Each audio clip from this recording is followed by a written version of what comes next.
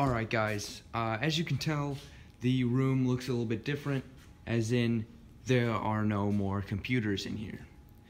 So we've been working on this farm for a couple of days, and we've had this problem. As we were trying to fix this problem, we realized we had a bunch of Macs still sitting over there. So we figured, why not just use all of them? So we've moved everything back into this room, lined everything up, all the Macs, and we're gonna use all of them in the farm. So a couple of the Macs still have Mac OS on it.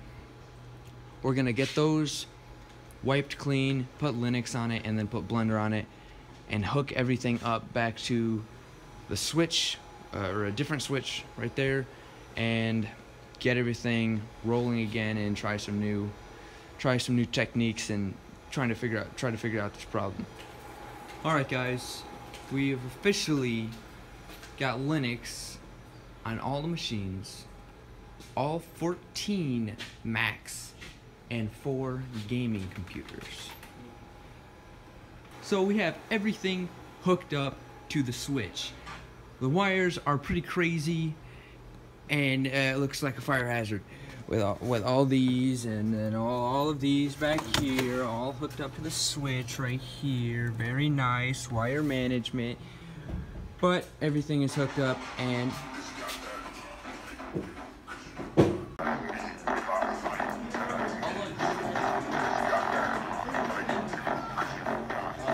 what a disappointment.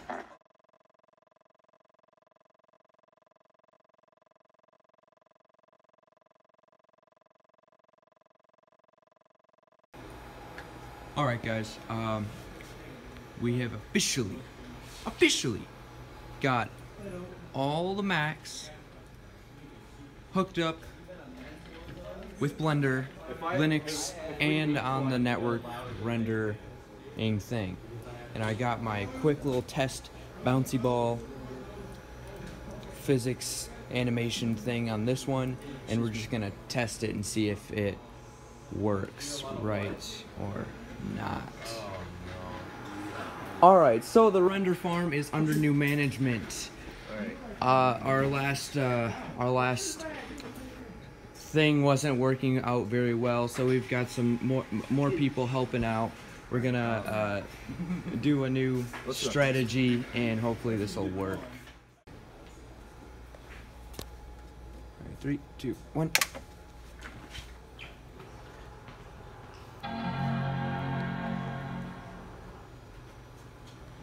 Alright guys, we did it. We got the render farm working. It's got the rendering of all the things simultaneously. It's working finally after many days, like over a week. It's taken way too long, taken forever. After we changed management around these parts, it is all fixed, and now it's just rendering. Real quick test simulation animation thing. So yay. There you have it. It's done. Render farm completely finished, all hooked up and done. That took way longer than it should have.